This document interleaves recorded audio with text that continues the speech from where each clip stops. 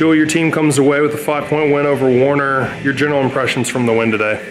I think we did a good job today. I think we all played well together. We're starting to learn each other a little bit more. We definitely pushed the ball a lot more. We were a lot more aggressive on offense and on defense as far as getting rebounds and sealing off the possession, closing it out after playing good 30 seconds of D. So your team was down double digits in the second, but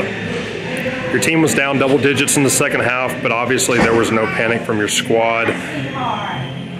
What was Coach Brown's message to you at that time? At that time in the locker room, he had told us we just need to, at the end of the day, we just need to hit open shots. If we want to win, you have to have the want and the will to put the ball in the basket. And I feel like in the second half, we came out and we did just that.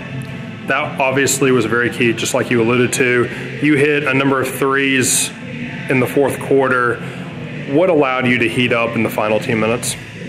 Really just feeding off the energy of everyone on the team, everyone on the bench, and doing what Coach Brown said, willing the ball in the basket.